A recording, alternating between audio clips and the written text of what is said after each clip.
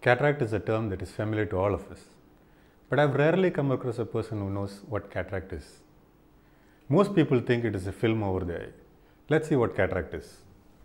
If you take a cross section of the eye looks like this. This is the cornea, this is the lens, and this is the retina, which enables us to see very well. And there's a correct connection to the brain called the optic nerve.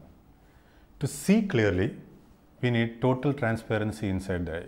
That means the cornea should be clear, the lens should be clear and transparent, and then the images will fall clearly on the eye and we can see very crystal clear and beautiful images.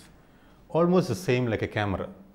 If the lens of the camera is clear, the images are focused very clearly on the film, and the photos that come out of processing look very beautiful.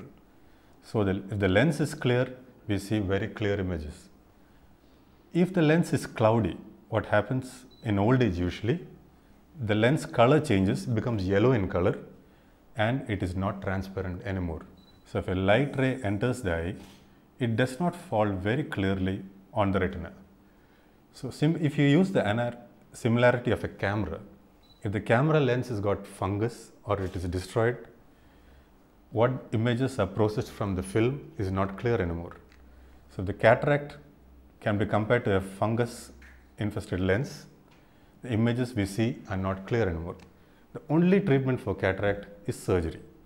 There are no drops or tablets available for the treatment of cataract.